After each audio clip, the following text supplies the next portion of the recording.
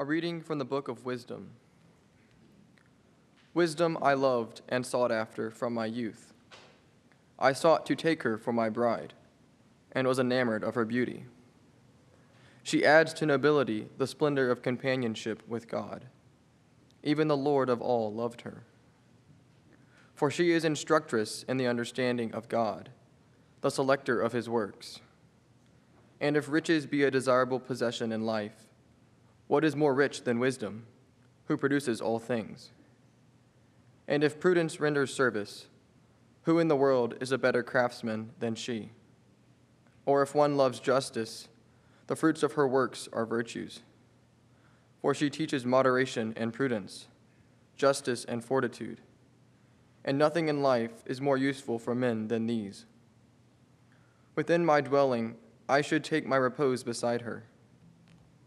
For association with her involves no bitterness, and living with her no grief, but rather joy and gladness. Thinking thus within myself, and reflecting in my heart, that there is immortality in kinship with wisdom, and good pleasure in her friendship, and unfailing riches in the works of her hands, and that in frequenting her society there is prudence, and fair renown in sharing her discourses, I went about seeking to take her for my own. The word of the Lord. Thanks be to God.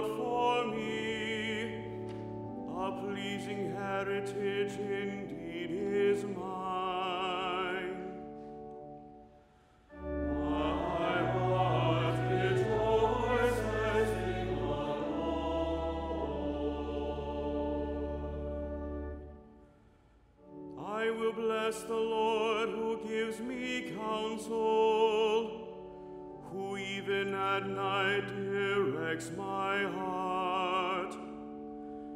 I keep the Lord before me always.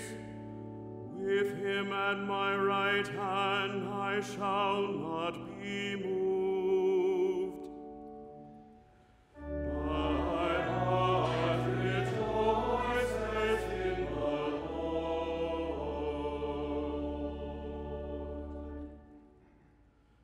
And so my heart rejoices, my soul is glad, even my flesh shall rest in hope. You will show me the path of life, the fullness of joy in your presence, at your right hand bliss forever.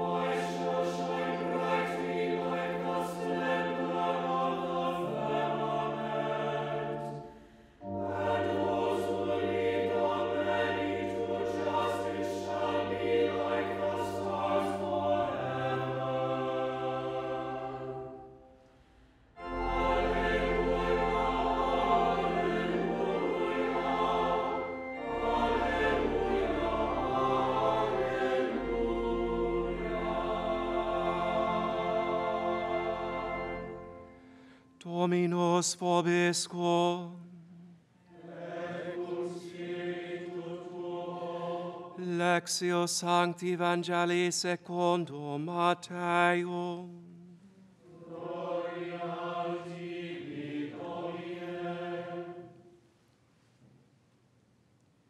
Jesus said to his disciples, "You are the salt of the earth.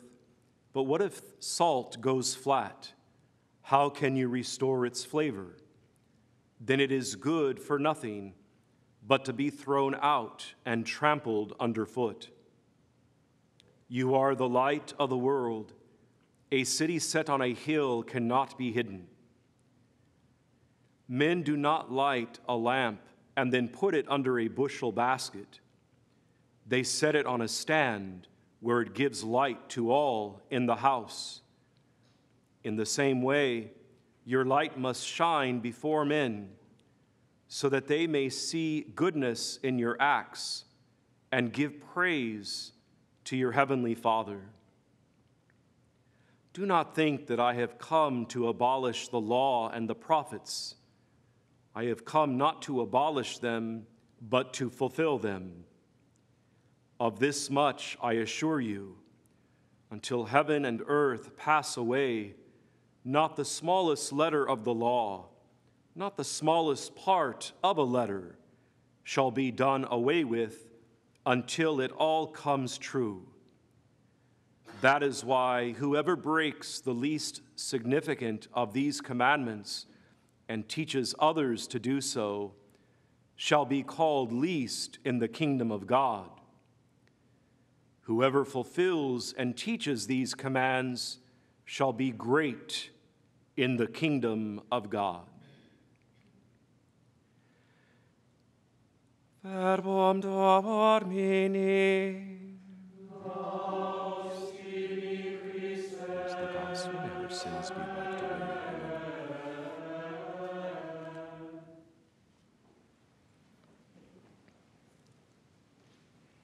Today on the Church's universal calendar, St. Bonaventure is celebrated as an obligatory memorial.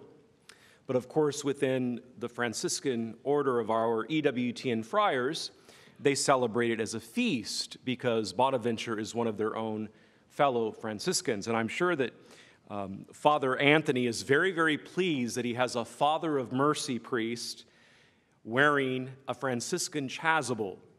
Okay, I'm sure he's thrilled with this. And I am thrilled about it. And it's a beautiful vestment with the tau cross on the back. Every time I see an image of the tau cross, I think of the parapet of the temple in Hansville at the Shrine of the Most Blessed Sacrament. No sooner had the shrine opened in December of 1999. It's going almost on 25 years now that the shrine's been open to the public. How time flies, huh? That lightning struck the concrete cross at the pinnacle of the temple and made it into a tau cross. And they were going to repair it, and Mother Angelica said, "No, don't repair it. Francis loved the tau cross. This is a sign from God." Until this day, it's a tau cross at the very pinnacle of the temple, the Shrine of the Most Blessed Sacrament, overlooking the piazza where the Divino Niño is. Very, very interesting story, that tau cross. And then, of course, the top part that got taken off through the lightning is on display in the St. Joseph courtyard, just across from the receptionist area. So we celebrate the Franciscans in a special day, and we remember our Franciscan brothers from EWTN and fathers as they head out today to begin their journey to the Eucharistic Congress, now in the midst of the 3-year Eucharistic Revival, taking place this week, Wednesday the 17th through Sunday the 21st proper, the 5-day Congress, expecting some 80,000 people into Indianapolis.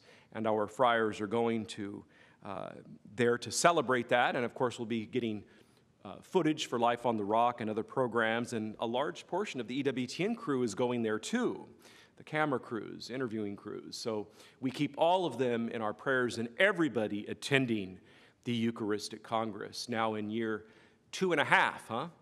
Almost the 3rd complete year of the 3-year Eucharistic Revival.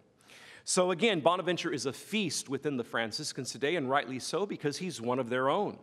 cardinal bishop and doctor of the church. He's one of the church's 37 doctors.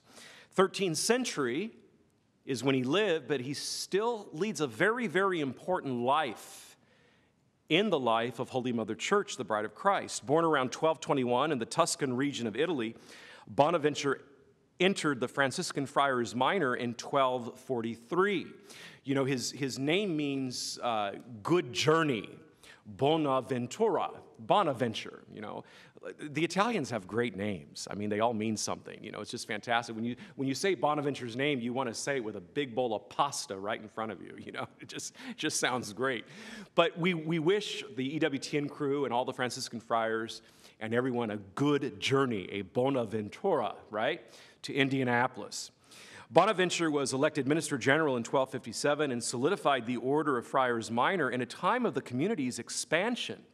It was greatly growing at this time. At that particular time, the Franciscans' explosive growth, unfortunately, at the same time, threatened the purity of the apostolate in serving the poor, right? And so Bonaventure was instrumental in making sure that this expansive, explosive growth of the Franciscan order stayed true to the apostolate as to why Francis founded them. Having been schooled at the University of Paris, where he rose to the position of master, Bonaventure brought a keen intellectual mind to his task. He wrote the definitive biography of St. Francis of Assisi, as well as a commentary on the entire Franciscan rule. And he defended the evangelical counsels and their perfection from its critics, the three evangelical counsels or vows of poverty, chastity, and obedience. He defended the three evangelical counsels. He's considered the second founder of the Franciscan order, right after Francis of Assisi. So Bonaventure's big stuff, and we still celebrate him even today. Again, great intellectual mind, great lover of the church, great lover of his order, and he gives us a lot of points on how to live life individually, each one of us, as a good journey. As a good journey. You know, many of you remember Fern and Hoyt Hale. Up until about 2.5 or 3 years ago, they attended daily Mass, and they sat in this front pew. Well, Fern passed away this past week at age 93. She was going to be 94 this coming October 15th, I believe. She died at age 93, and yesterday was her funeral. And all of the Franciscan priests were there, and I was able to celebrate with them. And you know, she and Hoyt celebrated their 70th wedding anniversary just this past May 5th, a couple of months ago. And during the gathering there at the funeral home, because the Mass was held in the large chapel of the funeral home, they had the montage of all the photographs while the family were greeting all the attendees who came to pay their respects to Fern's life. And this beautiful montage of photographs on the monitor there, the large screen monitor, showed so many photographs of the large extended family, of just the immediate extended family, which is just around 40 people. And one of the things that the Hale family did annually was go to Florida to the beach for the 4th of July, you know, extended family-wise. And this year, 30 of them were able to go. And that was just a week and a half ago. And Fern and Hoyt went to that, so, which they did every year. And I thought, what a beautiful, well-lived life journey, Bonaventura, right, that Fern lived. And watching the montage, so many of the photographs were of the large extended family, just the immediate extended family, like I said. And in all those photographs with the 30, 40 people, I kept thinking one thing. That whole group of people right there started because only 2 people said yes to one another and for one another before the Blessed Trinity, Father, Son, and Holy Spirit, 70 years ago. I'm witnessing these large groups of family gatherings of this large extended family only because 70 years ago, Two people said yes to one another and for one another before the triune Godhead, Father, Son, and Holy Spirit, during the celebration of their sacrament of matrimony. God rest Fern's soul. What a beautiful, beautiful, well-lived life. Bonaventure, right? Good journey, a good journey of a life. Bonaventure, we've already said, loved the three evangelical counsels of poverty, chastity, and obedience. He lived also humility and a single-minded devotion to Christ as a learned teacher, and he was named eventually the Cardinal Bishop of Albano, Italy. A story is told, I love this. Many of you know that one of my favorite areas of study within theology is the theology of faithfulness to daily duty. I've preached on it a lot. Do what you're supposed to do, when you're supposed to do it, in the way it's supposed to be done. The virtue of diligence, the virtue of industriousness, right? Whether single, married, widowed, active religious, contemplative religious, active nun teaching in the classroom, cloistered nun in the monastery, like the nuns, the Poor Clare nuns in Hansville, it doesn't matter. The virtues of diligence, industriousness in regards to faithfulness to daily duty. Becoming holy right where you are. Your sanctification begins right where you are, okay?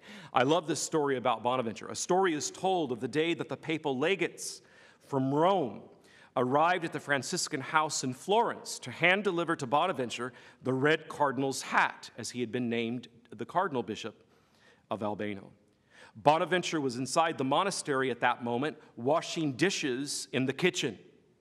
In obedience to the Franciscan rule, he first finished the dishes before receiving his papal visitors. The dishes got to be done first. I don't care if they're from Rome. You know, faithfulness to the rule, faithfulness to daily duty, that's holiness in the making right there. You know, when you think of Fern as a wife, a mother, a grandmother, a great-grandmother, you know. So again, a good life journey, huh? Bonaventure died in 1274, the same year as St. Thomas Aquinas, whom he knew well. And there's a beautiful mosaic at the Sister Servants Chapel just up the road here, the Sister Servants who own and operate Casa Maria, where many retreats take place on weekends. That's their primary apostolate, is having retreat masters come in and preach weekend retreats. In their chapel, there's a beautiful mosaic of tiles. I believe they're Portuguese made. The Portuguese are known for their tile making, and it's a beautiful vertical rectangular mosaic tile of Bonaventure and Thomas Aquinas embracing. They knew each other well. Thomas also died in 1274. They both died the same year. Bonaventure died during the Second Council of Lyon while it was taking place. Thomas Aquinas, if I remember correctly, died on his journey back home from the Second Council of Lyon. That must have been one heck of a council, huh? Okay, and two people died. But two great saints, right? But they knew each other well and they embraced each other well. Again, Bonaventure died in 1274 and was named a doctor of the church in 1588, some 300 years later. He is known specifically as the seraphic doctor, as he taught that the very goal of all the arts and sciences is the direct contemplation of Almighty God, which brings us back to faithfulness to daily duty. Everything we do should lead us ultimately to a state of contemplation of Almighty God and His greatness and His goodness toward us. The title of seraphic doctor is also a reference to St. Francis' mystical vision of the crucified Christ in the form of a seraph, angel.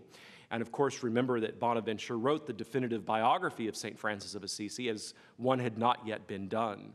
This is why, again, Bonaventure is the second founder of the Franciscan order.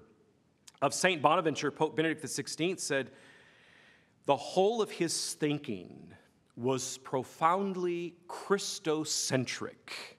Christ-centered is what Christocentric means. The whole of his thinking, the whole of Bonaventure's thinking, Pope Benedict XVI tells us, was profoundly Christocentric. His extensive writings did much to illuminate the study of both philosophy and theology, and he is regarded as, again, the second founder of the Franciscan order. He lived, no doubt, the virtue of industriousness, the virtue of diligence as well, and I want to close by talking a little bit about these. The virtue of industriousness is defined as commitment and faithfulness to tasks and duties, especially in work that leads to natural and supernatural maturity, whether it's physical work, physical labor, or intellectual work, intellectual labor. It leads one to the fullness of their personal human maturity. Is my maturity where it should be? And I don't mean just intellectual maturity. I mean the passions, the emotions, the intellect, the will. Am I where I should be in my Christian maturity, the living of my life, how I live my life? Having the virtue of industriousness means that you are diligent and hardworking, true enough, but again, especially in a way that leads to your personal maturity. When we are young, for example, being industrious can look like such things as completing homework on time, doing chores without being asked by your parents, taking care of pets, etc. Just on your own, knowing that these things need to be done, and you do them, and you do them well. Again, the theology of faithfulness to daily duty, right? Do what you're supposed to do, when you're supposed to do it, in the way it's supposed to be done.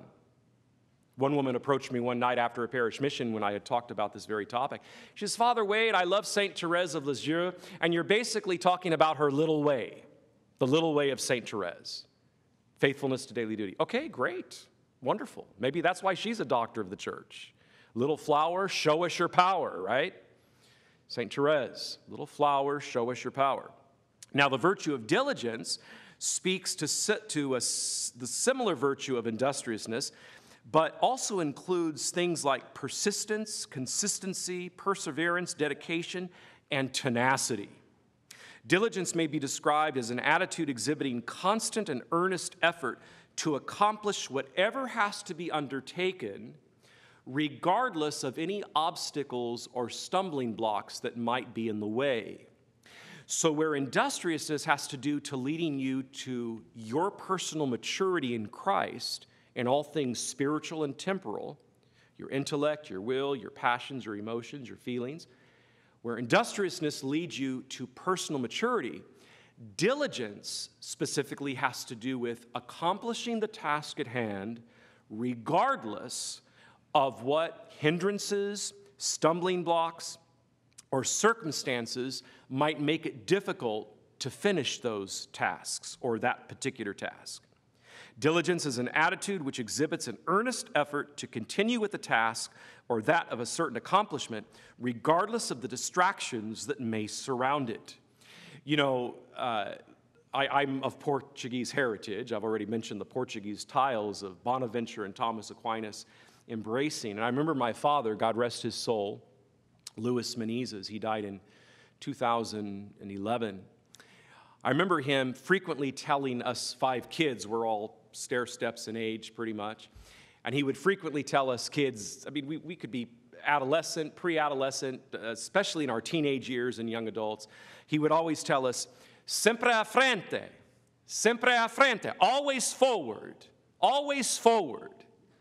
And working on this homily about the virtue of industriousness and the virtue of diligence, I thought, that's what siempre a frente means, always forward.